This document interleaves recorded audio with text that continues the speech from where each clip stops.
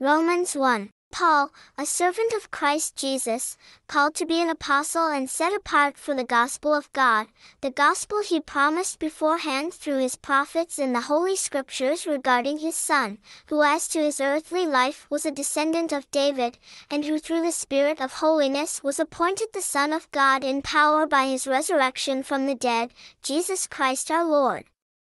Through him we received grace and apostleship to call all the Gentiles to the obedience that comes from faith for his name's sake. And you also are among those Gentiles who are called to belong to Jesus Christ. To all in Rome who are loved by God and called to be his holy people, grace and peace to you from God our Father and from the Lord Jesus Christ. First, I thank my God through Jesus Christ for all of you, because your faith is being reported all over the world. God, whom I serve in my spirit in preaching the gospel of his Son, is my witness how constantly I remember you in my prayers at all times, and I pray that now at last by God's will the way may be opened for me to come to you. I long to see you so that I may impart to you some spiritual gift to make you strong, that is, that you and I may be mutually encouraged by each other's faith. I do not want you to be unaware, brothers and sisters, that I planned many times to come to you, but have been prevented from doing so until now, in order that I might have a harvest among you, just as I have had among the other Gentiles. I am obligated both to Greeks and non-Greeks, both to the wise and the foolish. That is why I am so eager to preach the gospel also to you who are in Rome. For I am not ashamed of the gospel, because it is the power of God that brings salvation to everyone who believes, first to the Jew, then to the Gentile. For in the gospel the righteousness of God is revealed, a righteousness that is by faith from first to last, just as it is written, the righteous will live by faith. The wrath of God is being revealed from heaven against all the godlessness and wickedness of people, who suppress the truth by their wickedness, since what may be known about God is plain to them, because God has made it plain to them. For since the creation of the world God's invisible qualities, his eternal power and divine nature, have been clearly seen, being understood from what has been made, so that people are without excuse. For although they knew God, they neither glorified him as God nor gave thanks to him, but their thinking became futile and their foolish hearts were darkened. Although they claimed to be wise, they became fools and exchanged the glory of the immortal God for images made to look like a mortal human being and birds and animals and reptiles. Therefore God gave them over in the sinful desires of their hearts to sexual impurity for the degrading of their bodies with one another. They exchanged the truth about God for a lie, and worshipped and served created things rather than the Creator, who is forever praised. Amen. Because of this, God gave them over to shameful lusts. Even their women exchanged natural sexual relations for unnatural ones. In the same way the men also abandoned natural relations with women and were inflamed with lust for one another. Men committed shameful acts with other men, and received in themselves the due penalty for their error. Furthermore, just as they did not think it worthwhile to retain the knowledge of God, so God gave them over to a depraved mind, so that they do what ought not to be done. They have become filled with every kind of wickedness, evil, greed, and depravity. They are full of envy, murder, strife, deceit, and malice. They are gossips, slanderers, God-haters, insolent, arrogant, and boastful. They invent ways of doing evil, they disobey their parents, they have no understanding, no fidelity, no love, no mercy. Although they know God's righteous decree that those who do such things deserve death, they not only continue to do these very things, but also approve of those who practice them. Romans 2. You, therefore, have no excuse, you who pass judgment on someone else, for at whatever point you judge another, you are condemning yourself, because you who pass judgment do the same things. Now we know that God's judgment against those who do such things is based on truth. So when you, a mere human being, pass judgment on them and yet do the same things, do you think you will escape God's judgment? Or do you show contempt for the riches of His kindness, forbearance, and patience, not realizing that God's kindness is intended to lead you to repentance? But because of your stubbornness and your unrepentant heart, you are storing up wrath against yourself for the day of God's wrath, when His righteous judgment will be revealed.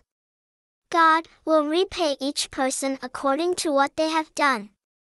To those who by persistence in doing good seek glory, honor, and immortality, He will give eternal life. But for those who are self-seeking and who reject the truth and follow evil, there will be wrath and anger. There will be trouble and distress for every human being who does evil, first for the Jew, then for the Gentile, but glory, honor, and peace for everyone who does good, first for the Jew, then for the Gentile. For God does not show favoritism. All who sin apart from the law will also perish apart from the law, and all who sin under the law will be judged by the law. For it is not those who hear the law who are righteous in God's sight, but it is those who obey the law who will be declared righteous. Indeed, when Gentiles, who do not have the law, do by nature things required by the law, they are a law for themselves, even though they do not have the law. They show that the requirements of the law are written on their hearts, their consciences also bearing witness, and their thoughts sometimes accusing them and at other times even defending them. This will take place on the day when God judges people's secrets through Jesus Christ, as my gospel declares. Now you, if you call yourself a Jew, if you rely on the law and boast in God, if you know His will and approve of what is superior because you are instructed by the law, if you are convinced that you are a guide for the blind, a light for those who are in the dark, an instructor of the foolish, a teacher of little children, because you have in the law the embodiment of knowledge and truth, you, then, who teach others, do you not teach yourself? You who preach against stealing, do you steal? You who say that people should not commit adultery, do you commit adultery? You who abhor idols, do you rob temples? You who boast in the law, do you dishonor God by breaking the law? As it is written, God's name is blasphemed among the Gentiles because of you. Circumcision has value if you observe the law, but if you break the law, you have become as though you had not been circumcised. So then, if those who are not circumcised keep the law's requirements, will they not be regarded as though they were circumcised? The one who is not circumcised physically and yet obeys the law will condemn you who, even though you have the written code and circumcision, are a lawbreaker. A person is not a Jew who is one only outwardly, nor is circumcision merely outward and physical. No, a person is a Jew who is one inwardly, and circumcision is circumcision of the heart, by the Spirit, not by the written code. Such a person's praise is not from other people, but from God. Romans 3. What advantage, then, is there in being a Jew, or what value is there in circumcision? Much in every way. First of all, the Jews have been entrusted with the very words of God. What if some were unfaithful? Will their unfaithfulness nullify God's faithfulness? Not at all. Let God be true, and every human being a liar. As it is written, so that you may be proved right when you speak and prevail when you judge. But if our unrighteousness brings out God's righteousness more clearly, what shall we say? That God is unjust in bringing His wrath on us? I am using a human argument. Certainly not. If that were so, how could God judge the world? Someone might argue, if my falsehood enhances God's truthfulness and so increases His glory, why am I still condemned as a sinner? Why not say, as some slanderously claim that we say, let us do evil that good may result? Their condemnation is just. What shall we conclude then? Do we have any advantage? Not at all. For we have already made the charge that Jews and Gentiles alike are all under the power of sin. As it is written, there is no one righteous, not even one, there is no one who understands, there is no one who seeks God. All have turned away, they have together become worthless, there is no one who does good, not even one. Their throats are open graves, their tongues practice deceit. The poison of vipers is on their lips. Their mouths are full of cursing and bitterness. Their feet are swift to shed blood, ruin and misery mark their ways, and the way of peace they do not know. There is no fear of God before their eyes. Now we know that whatever the law says, it says to those who are under the law, so that every mouth may be silenced and the whole world held accountable to God. Therefore no one will be declared righteous in God's sight by the works of the law, rather, through the law we become conscious of our sin. But now apart from the law the righteousness of God has been made known, to which the law and the prophets testify. This righteousness is given through faith in Jesus Christ to all who believe. There is no difference between Jew and Gentile, for all have sinned and fall short of the glory of God, and all are justified freely by His grace through the redemption that came by Christ Jesus. God presented Christ as a sacrifice of atonement, through the shedding of His blood, to be received by faith. He did this to demonstrate His righteousness, because in His forbearance He had left the sins committed beforehand unpunished. He did it to demonstrate His righteousness at the present time, so as to be just and the one who justifies those who have faith in Jesus. Where, then, is boasting? It is excluded. Because of what law? The law that requires works? No, because of the law that requires faith. For we maintain that a person is justified by faith apart from the works of the law. Or is God the God of Jews only? Is He not the God of Gentiles too? Yes, of Gentiles too, since there is only one God, who will justify the circumcised by faith and the uncircumcised through that same faith. Do we, then, nullify the law by this faith? Not at all. Rather, we uphold the law. Romans 4. What then shall we say that Abraham, our forefather according to the flesh, discovered in this matter? If, in fact, Abraham was justified by works, he had something to boast about, but not before God. What does Scripture say? Abraham believed God, and it was credited to him as righteousness. Now to the one who works, wages are not credited as a gift, but as an obligation. However, to the one who does not work, but trusts God who justifies the ungodly, their faith is credited as righteousness. David says the same thing when he speaks of the blessedness of the one to whom God credits righteousness apart from works. Blessed are those whose transgressions are forgiven, whose sins are covered. Blessed is the one whose sin the Lord will never count against them. Is this blessedness only for the circumcised, or also for the uncircumcised? We have been saying that Abraham's faith was credited to him as righteousness. Under what circumstances was it credited? Was it after he was circumcised, or before? It was not after, but before. And he received circumcision as a sign, a seal of the righteousness that he had by faith while he was still uncircumcised. So then, he is the father of all who believe but have not been circumcised, in order that righteousness might be credited to them. And he is then also the father of the circumcised who not only are circumcised, but who also follow in the footsteps of the faith that our father Abraham had before he was circumcised. It was not through the law that Abraham and his offspring received the promise that he would be heir of the world, but through the righteousness that comes by faith.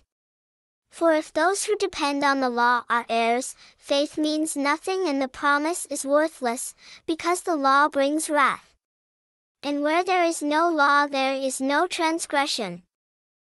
Therefore, the promise comes by faith, so that it may be by grace, and may be guaranteed to all Abraham's offspring, not only to those who are of the law, but also to those who have the faith of Abraham. He is the father of us all. As it is written, I have made you a father of many nations.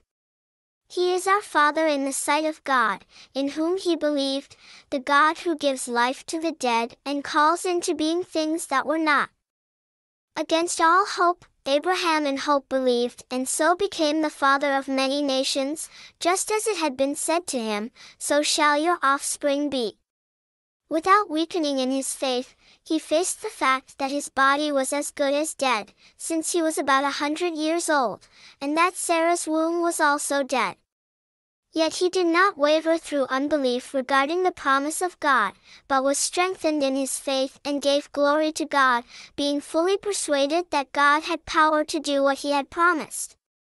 This is why it was credited to him as righteousness. The words, "it was credited to him," were written not for him alone, but also for us, to whom God will credit righteousness, for us who believe in him who raised Jesus our Lord from the dead. He was delivered over to death for our sins, and was raised to life for our justification. Romans 5. Therefore, since we have been justified through faith, we have peace with God through our Lord Jesus Christ, through whom we have gained access by faith into this grace in which we now stand. And we boast in the hope of the glory of God. Not only so, but we also glory in our sufferings, because we know that suffering produces perseverance, perseverance, character, and character, hope. And hope does not put us to shame, because God's love has been poured out into our hearts through the Holy Spirit, who has been given to us.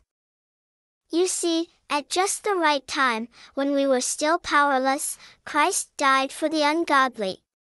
Very rarely will anyone die for a righteous person, though for a good person someone might possibly dare to die. But God demonstrates his own love for us in this: while we were still sinners, Christ died for us.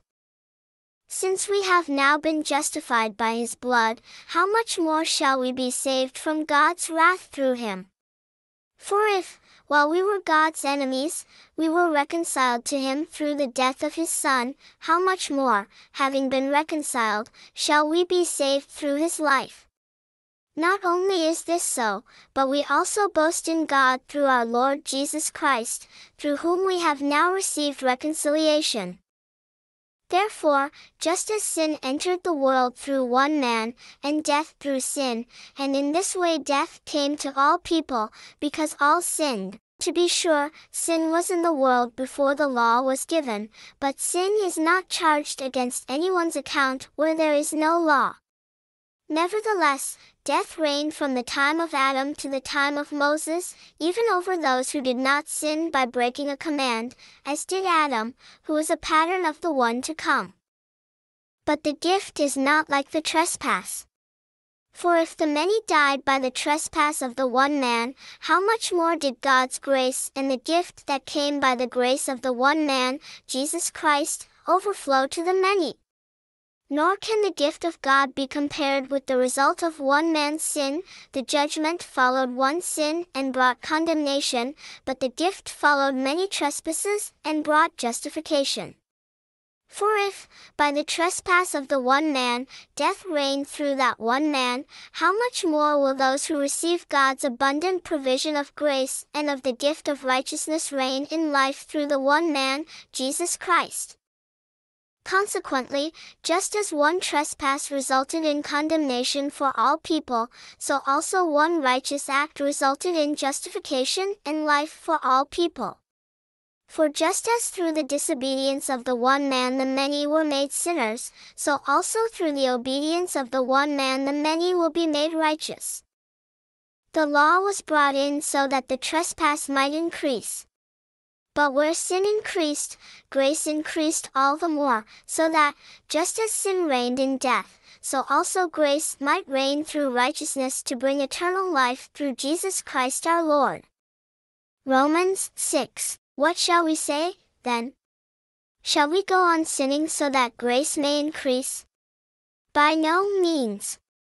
We are those who have died to sin. How can we live in it any longer? Or don't you know that all of us who were baptized into Christ Jesus were baptized into his death?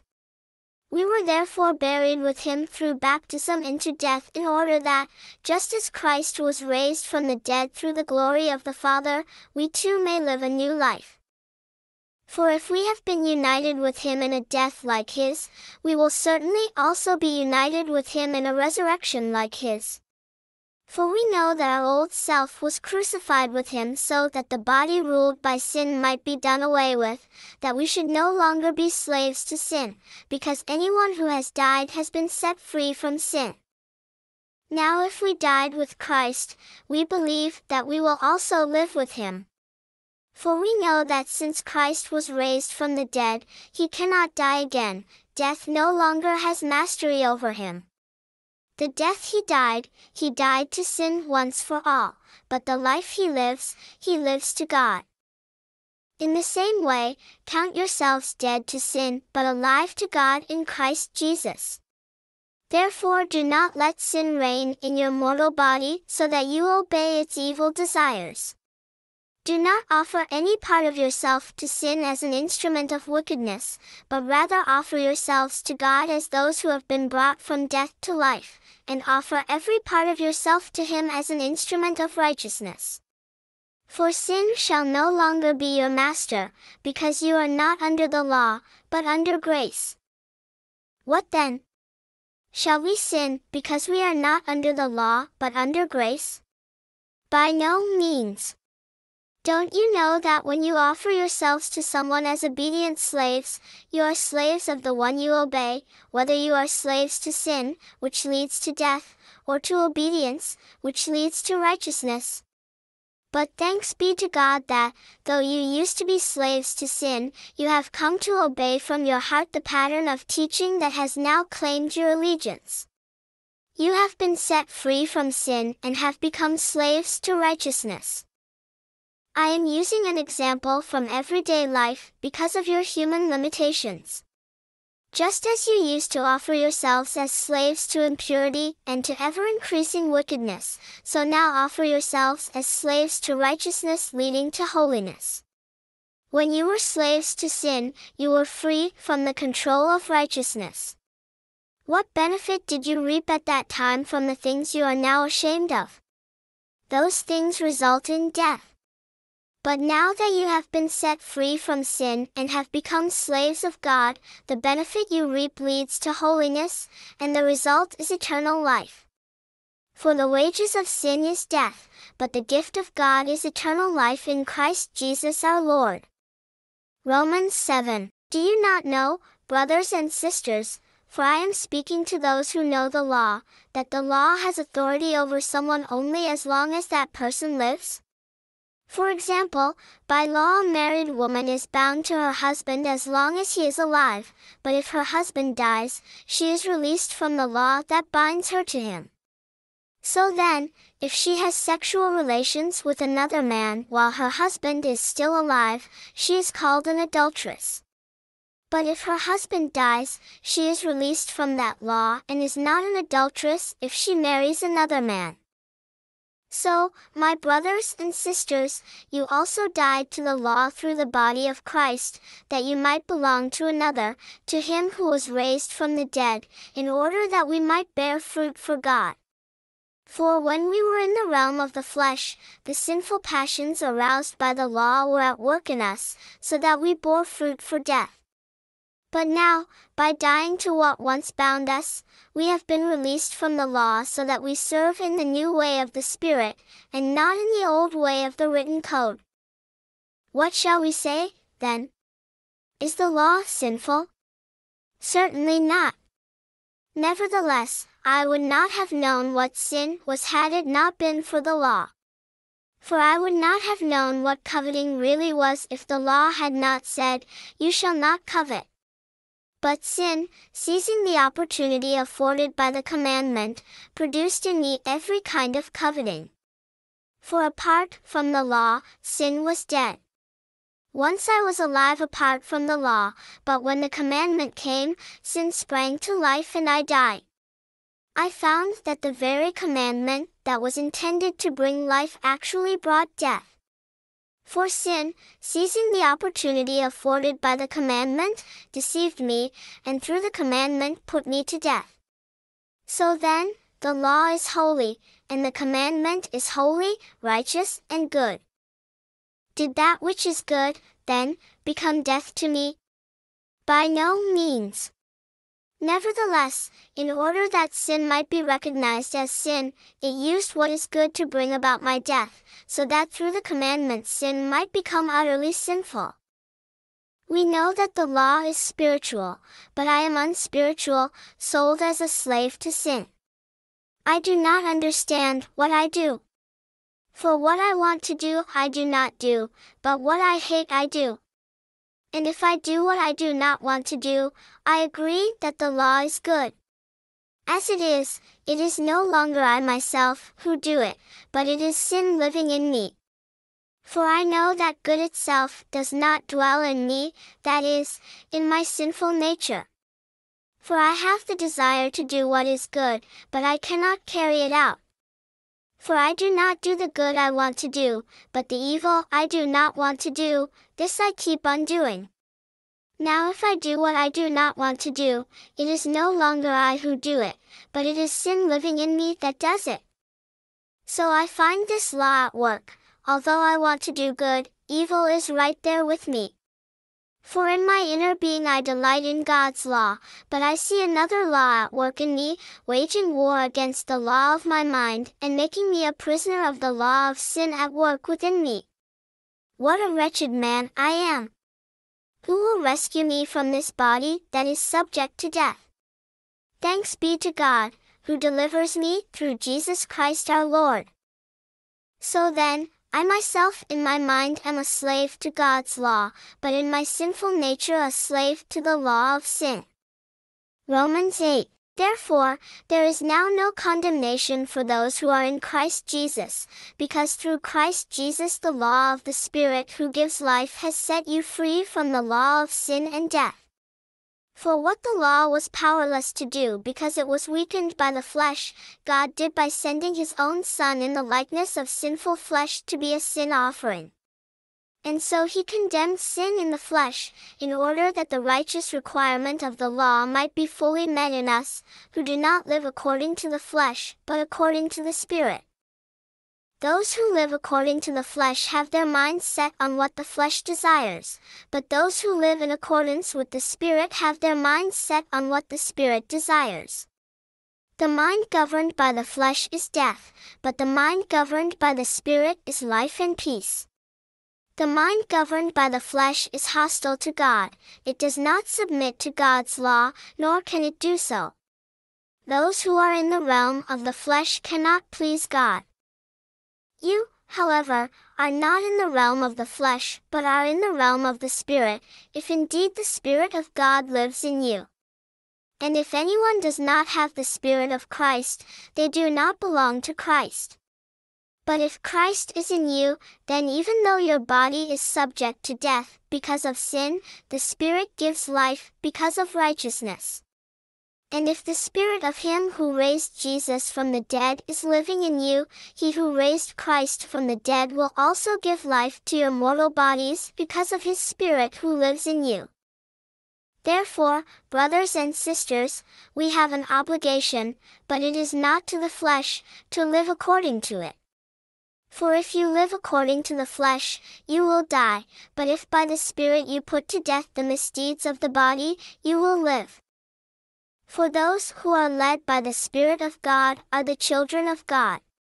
The Spirit you received does not make you slaves, so that you live in fear again. Rather, the Spirit you received brought about your adoption to sonship.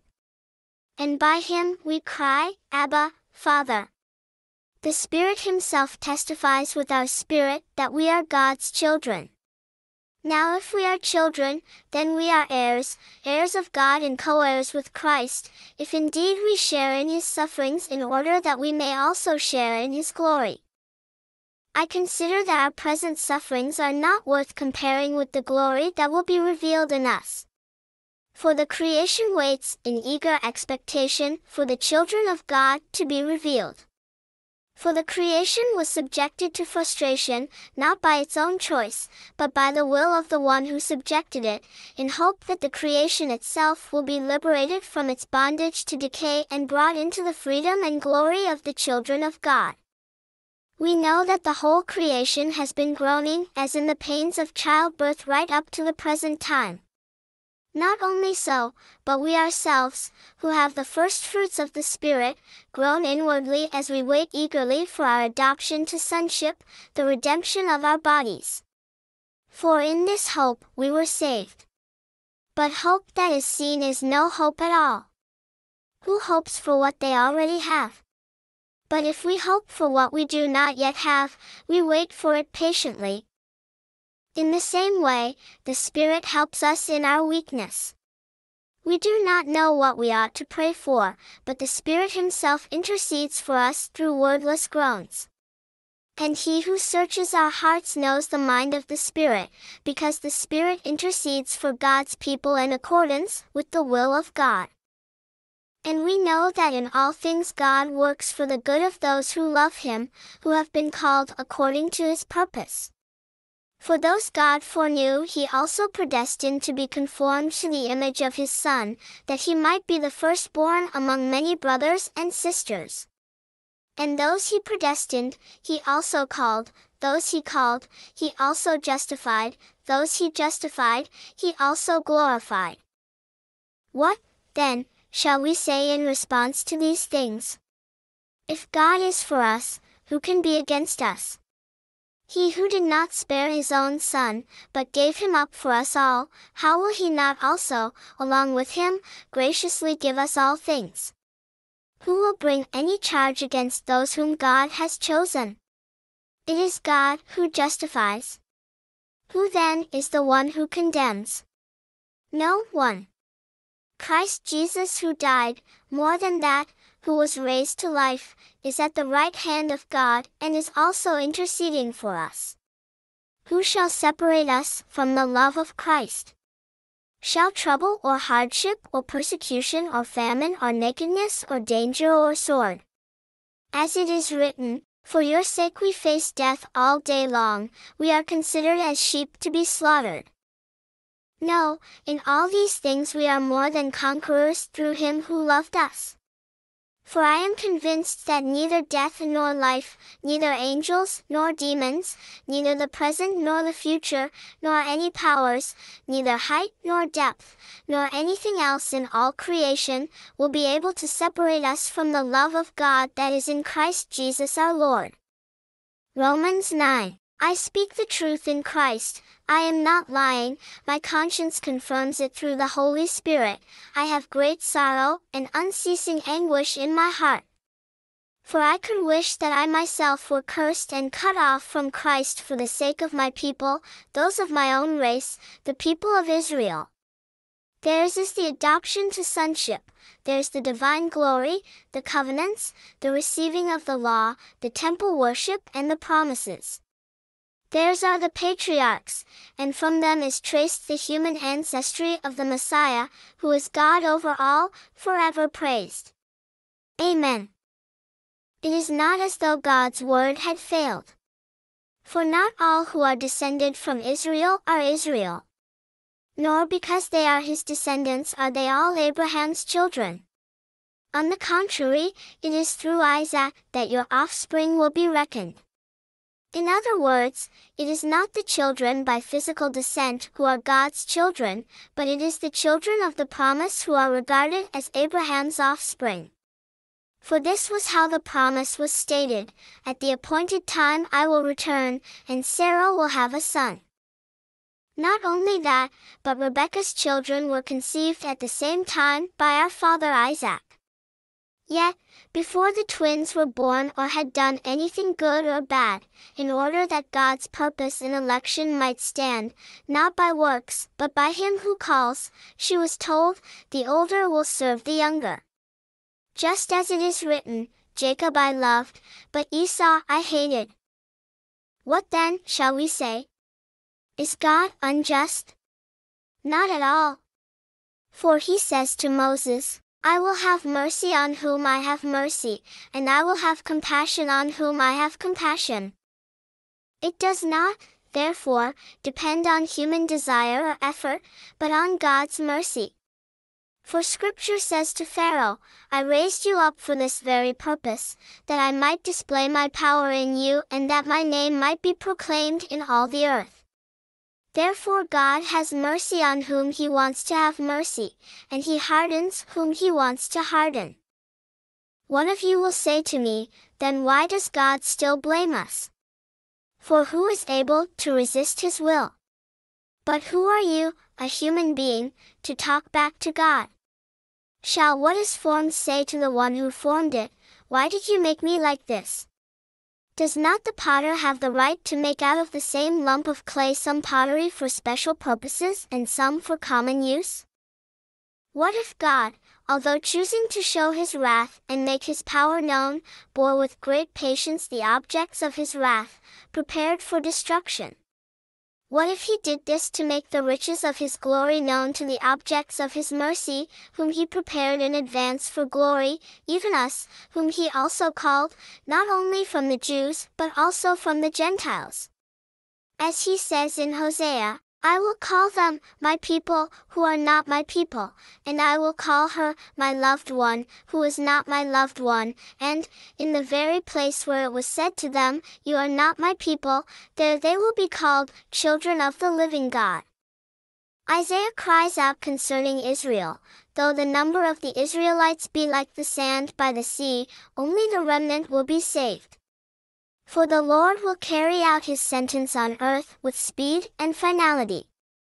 It is just as Isaiah said previously, unless the Lord Almighty had left us descendants, we would have become like Sodom, we would have been like Gomorrah. What then shall we say?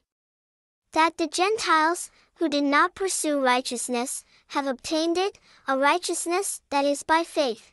But the people of Israel, who pursued the law as the way of righteousness, have not attained their goal. Why not? Because they pursued it not by faith, but as if it were by works. They stumbled over the stumbling stone. As it is written, see, I lay in Zion a stone that causes people to stumble and a rock that makes them fall, and the one who believes in him will never be put to shame. Romans 10. Brothers and sisters, my heart's desire and prayer to God for the Israelites is that they may be saved. For I can testify about them that they are zealous for God, but their zeal is not based on knowledge. Since they did not know the righteousness of God and sought to establish their own, they did not submit to God's righteousness. Christ is the culmination of the law so that there may be righteousness for everyone who believes. Moses writes this about the righteousness that is by the law, the person who does these things will live by them. But the righteousness that is by faith says, do not say in your heart, who will ascend into heaven? That is, to bring Christ down, or, who will descend into the deep? That is, to bring Christ up from the dead. But what does it say? The word is near you. It is in your mouth and in your heart, that is, the message concerning faith that we proclaim. If you declare with your mouth, Jesus is Lord, and believe in your heart that God raised him from the dead, you will be saved. For it is with your heart that you believe and are justified, and it is with your mouth that you profess your faith and are saved. As Scripture says, anyone who believes in him will never be put to shame. For there is no difference between Jew and Gentile, the same Lord is Lord of all and richly blesses all who call on him, for everyone who calls on the name of the Lord will be saved.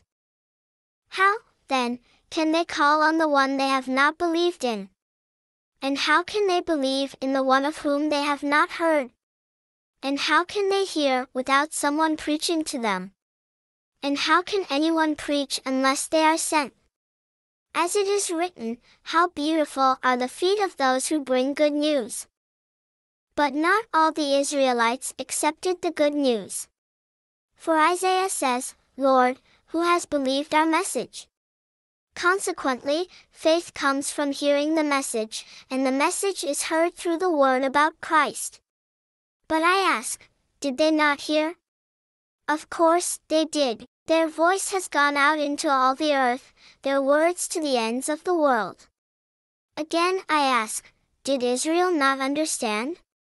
First, Moses says, I will make you envious by those who are not a nation, I will make you angry by a nation that has no understanding. And Isaiah boldly says, I was found by those who did not seek me, I revealed myself to those who did not ask for me. But concerning Israel he says, all day long I have held out my hands to a disobedient and obstinate people. Romans 11. I ask then, did God reject his people? By no means. I am an Israelite myself, a descendant of Abraham, from the tribe of Benjamin. God did not reject his people, whom he foreknew. Don't you know what Scripture says in the passage about Elijah, how he appealed to God against Israel? Lord, they have killed your prophets and torn down your altars, I am the only one left, and they are trying to kill me. And what was God's answer to him? I have reserved for myself 7,000 who have not bowed the knee to Baal. So too, at the present time, there is a remnant chosen by grace. And if by grace, then it cannot be based on works. If it were, grace would no longer be grace. What then? What the people of Israel sought so earnestly they did not obtain. The elect among them did, but the others were hardened, as it is written, God gave them a spirit of stupor, eyes that could not see and ears that could not hear, to this very day. And David says, may their table become a snare and a trap, a stumbling block and a retribution for them. May their eyes be darkened so they cannot see, and their backs be bent forever. Again I ask, did they stumble so as to fall beyond recovery? Not at all. Rather, because of their transgression, salvation has come to the Gentiles to make Israel envious. But if their transgression means riches for the world, and their loss means riches for the Gentiles, how much greater riches will their full inclusion bring? I am talking to you Gentiles. Inasmuch as I am the apostle to the Gentiles, I take pride in my ministry in the hope that I may somehow arouse my own people to envy and save some of them. For if their rejection brought reconciliation to the world, what will their acceptance be but life from the dead? If the part of the dough offered as firstfruits is holy, then the whole batch is holy. If the root is holy, so are the branches. If some of the branches have been broken off, and you, though a wild olive shoot, have been grafted in among the others, and now share in the nourishing sap from the olive root, do not consider yourself to be superior to those other branches. If you do, consider this, you do not support the root, but the root supports you. You will say then, branches were broken off so that I could be grafted in. Granted. But they were broken off because of unbelief, and you stand by faith. Do not be arrogant, but tremble. For if God did not spare the natural branches, he will not spare you either.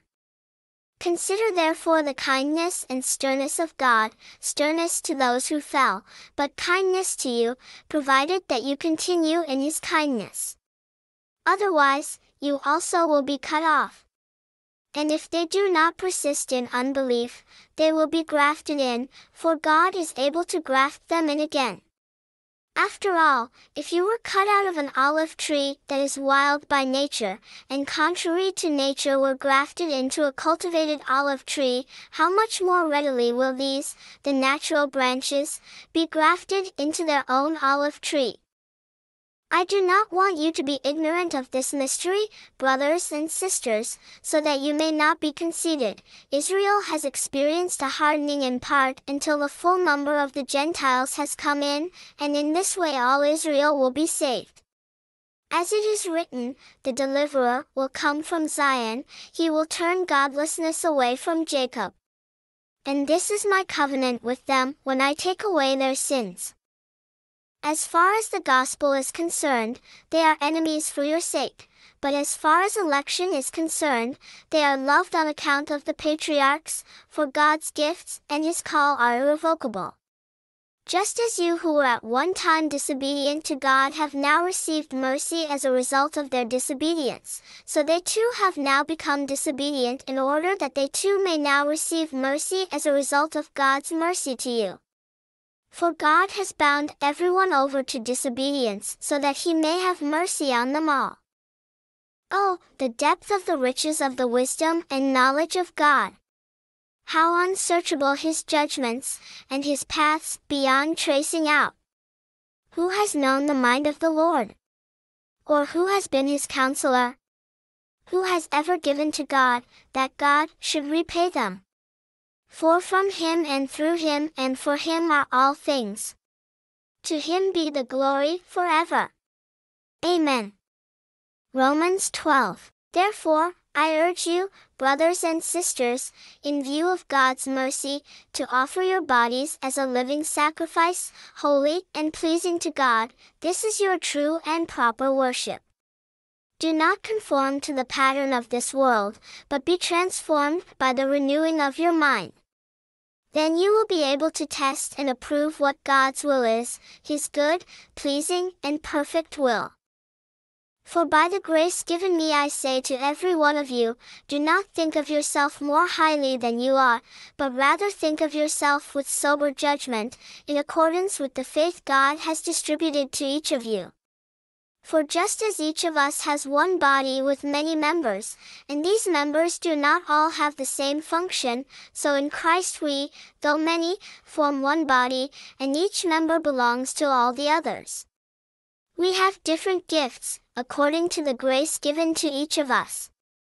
If your gift is prophesying, then prophesy in accordance with your faith. If it is serving, then serve. If it is teaching, then teach. If it is to encourage, then give encouragement. If it is giving, then give generously. If it is to lead, do it diligently.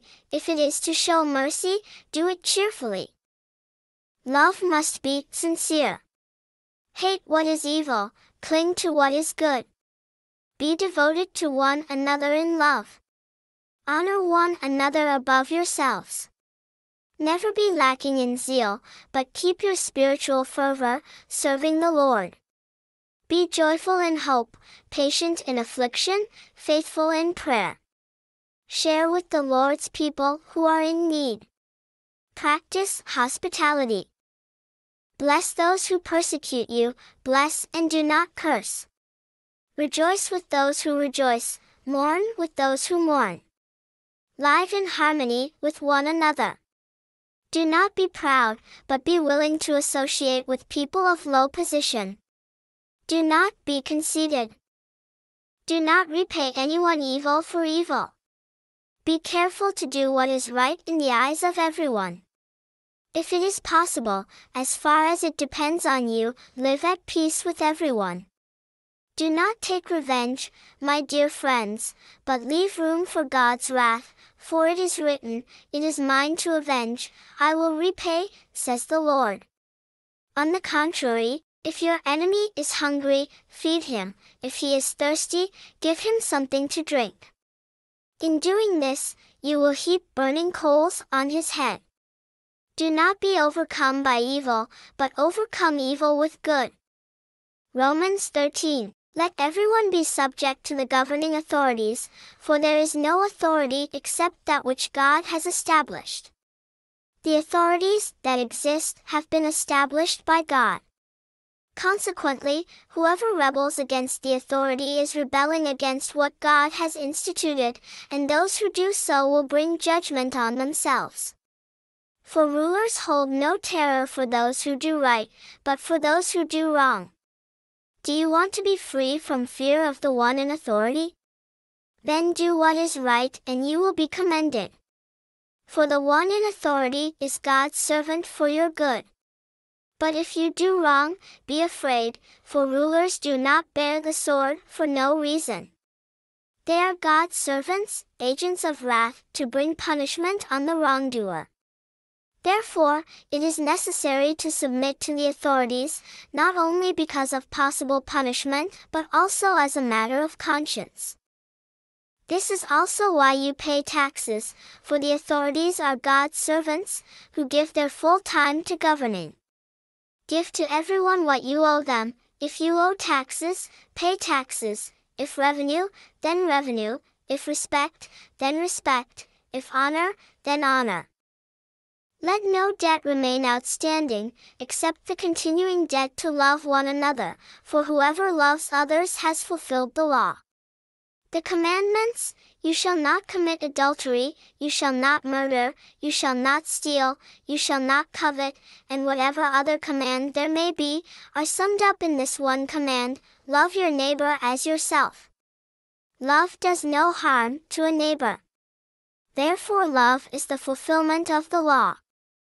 And do this, understanding the present time. The hour has already come for you to wake up from your slumber, because our salvation is nearer now than when we first believed.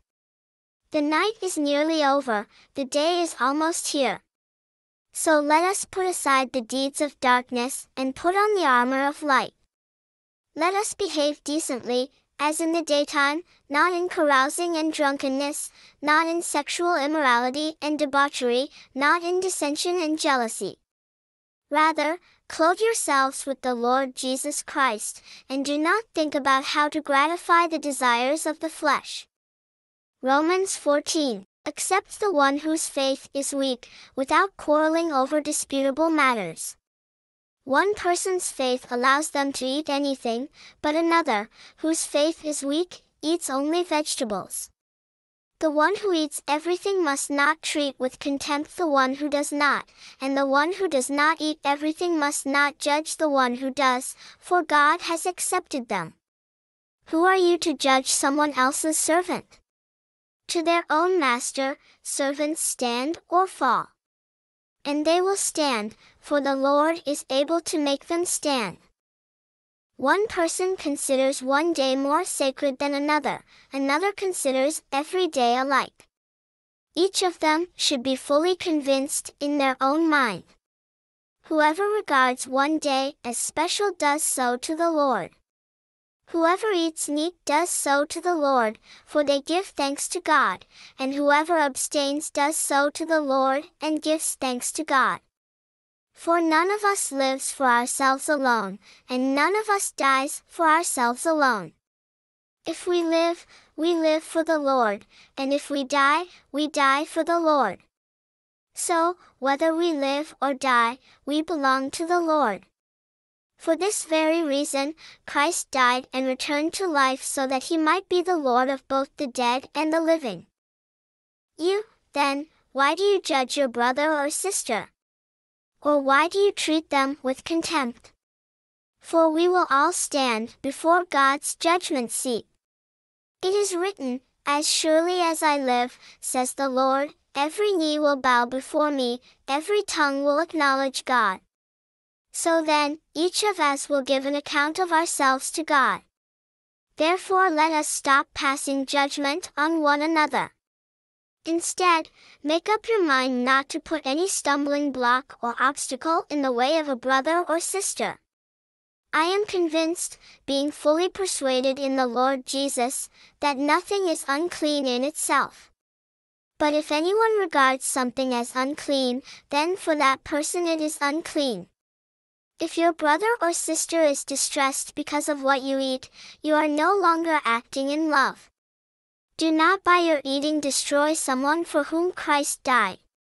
Therefore do not let what you know is good be spoken of as evil. For the kingdom of God is not a matter of eating and drinking, but of righteousness, peace, and joy in the Holy Spirit, because anyone who serves Christ in this way is pleasing to God and receives human approval. Let us therefore make every effort to do what leads to peace and to mutual edification. Do not destroy the work of God for the sake of food. All food is clean, but it is wrong for a person to eat anything that causes someone else to stumble. It is better not to eat meat or drink wine or to do anything else that will cause your brother or sister to fall. So whatever you believe about these things, keep between yourself and God. Blessed is the one who does not condemn himself by what he approves. But whoever has doubts is condemned if they eat, because their eating is not from faith, and everything that does not come from faith is sin. Romans 15. We who are strong ought to bear with the failings of the weak and not to please ourselves. Each of us should please our neighbors for their good, to build them up. For even Christ did not please himself, but, as it is written, the insults of those who insult you have fallen on me. For everything that was written in the past was written to teach us, so that through the endurance taught in the Scriptures and the encouragement they provide we might have hope. May the God who gives endurance and encouragement give you the same attitude of mind toward each other that Christ Jesus had, so that with one mind and one voice you may glorify the God and Father of our Lord Jesus Christ. Accept one another, then, just as Christ accepted you, in order to bring praise to God. For I tell you that Christ has become a servant of the Jews on behalf of God's truth, so that the promises made to the patriarchs might be confirmed, and, moreover, that the Gentiles might glorify God for his mercy. As it is written, therefore I will praise you among the Gentiles, I will sing the praises of your name. Again, it says, rejoice, you Gentiles, with his people. And again, praise the Lord, all you Gentiles, let all the peoples extol him. And again, Isaiah says, the root of Jesse will spring up, one who will arise to rule over the nations, in him the Gentiles will hope. May the God of hope fill you with all joy and peace as you trust in him, so that you may overflow with hope by the power of the Holy Spirit. I myself am convinced, my brothers and sisters, that you yourselves are full of goodness, filled with knowledge and competent to instruct one another. Yet I have written you quite boldly on some points to remind you of them again, because of the grace God gave me to be a minister of Christ Jesus to the Gentiles. He gave me the priestly duty of proclaiming the gospel of God, so that the Gentiles might become an offering acceptable to God, sanctified by the Holy Spirit. Therefore I glory in Christ Jesus in my service to God. I will not venture to speak of anything except what Christ has accomplished through me in leading the Gentiles to obey God by what I have said and done, by the power of signs and wonders, through the power of the Spirit of God. So from Jerusalem all the way around to Illyricum, I have fully proclaimed the gospel of Christ. It has always been my ambition to preach the gospel where Christ was not known, so that I would not be building on someone else's foundation. Rather, as it is written, those who were not told about him will see, and those who have not heard will understand. This is why I have often been hindered from coming to you. But now that there is no more place for me to work in these regions, and since I have been longing for many years to visit you, I plan to do so when I go to Spain. I hope to see you while passing through and to have you assist me on my journey there, after I have enjoyed your company for a while. Now, however, I am on my way to Jerusalem in the service of the Lord's people there. For Macedonia and Achaia were pleased to make a contribution for the poor among the Lord's people in Jerusalem. They were pleased to do it, and indeed they owe it to them. For if the Gentiles have shared in the Jews' spiritual blessings, they owe it to the Jews to share with them their material blessings. So after I have completed this task and have made sure that they have received this contribution, I will go to Spain and visit you on the way. I know that when I come to you, I will come in the full measure of the blessing of Christ. I urge you, brothers and sisters, by our Lord Jesus Christ and by the love of the Spirit, to join me in my struggle by praying to God for me. Pray that I may be kept safe from the unbelievers in Judea, and that the contribution I take to Jerusalem may be favorably received by the Lord's people there, so that I may come to you with joy, by God's will, and in your company be refreshed. The God of peace be with you all. Amen. Romans 16. I commend to you our sister Phoebe, a deacon of the church in Cenchreae. I ask you to receive her in the Lord in a way worthy of his people, and to give her any help she may need from you, for she has been the benefactor of many people, including me. Greet Priscilla and Aquila, my co-workers in Christ Jesus. They risked their lives for me. Not only I but all the churches of the Gentiles are grateful to them. Greet also the church that meets at their house. Greet my dear friend Epaenetus, who was the first convert to Christ in the province of Asia. Greet Mary, who worked very hard for you. Greet Andronicus and Eunia, my fellow Jews who have been in prison with me. They are outstanding among the apostles, and they were in Christ before I was. Greet Ampliatus, my dear friend in the Lord. Greet Urbanus, our co-worker in Christ, and my dear friend Stachys. Greet Apelles, whose fidelity to Christ has stood the test. Greet those who belong to the household of Aristobulus. Greet Herodion, my fellow Jew. Greet those in the household of Narcissus who are in the Lord. Greet Tryphena and Tryphosa, those women who work hard in the Lord. Greet my dear friend Persis, another woman who has worked very hard in the Lord. Greet Rufus, chosen in the Lord, and his mother, who has been a mother to me, too. Greet Asyncritus, Phlegon, Hermes, Patrobas, Hermas, and the other brothers and sisters with them. Greet Philologus, Julia, Nereus and his sister, and Olympus, and all the Lord's people who are with them. Greet one another with a holy kiss. All the churches of Christ send greetings. I urge you, brothers and sisters, to watch out for those who cause divisions and put obstacles in your way that are contrary to the teaching you have learned. Keep away from them. For such people are not serving our Lord Christ, but their own appetites. By smooth talk and flattery, they deceive the minds of naive people. Everyone has heard about your obedience, so I rejoice because of you, but I want you to be wise about what is good, and innocent about what is evil. The God of peace will soon crush Satan under your feet. The grace of our Lord Jesus be with you. Timothy, my co-worker, sends his greetings to you, as do Lucius, Jason and Sosipater, my fellow Jews. I, Tertius, who wrote down this letter, greet you in the Lord. Gaius, whose hospitality I and the whole church here enjoy, sends you his greetings. Erastus, who is the city's director of public works, and our brother Quartus send you their greetings. Now to him who is able to establish you in accordance with my gospel, the message I proclaim about Jesus Christ, in keeping with the revelation of the mystery hidden for long ages past, but now revealed and made known through the prophetic writings by the command of the eternal God, so that all the Gentiles might come to the obedience that comes from faith. To the only wise God be glory forever through Jesus Christ. Amen.